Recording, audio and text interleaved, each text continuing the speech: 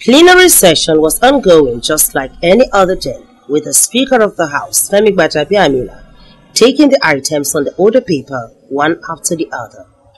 Just before the adjournment of plenary, the Speaker told Chairman Rules and Business Committee on the need to make Thursday's order paper light to enable members attend the inauguration of the Nigeria Institute of Legislative and Democratic Studies permanent site. The Deputy Speaker, however, objected to the motion by the Speaker. So Chairman, Business and Rules, let's make the order paper light for tomorrow, because we have this, it's very important. The permanent site of Niels is at 2:30, so it'll be good that we close at 2. For a commissioning of a project for Wase, why do we have to shelve a lot of activity that we have just to go and witness commissioning of a project of Niels? I want to beg, sir, that we should do our functions.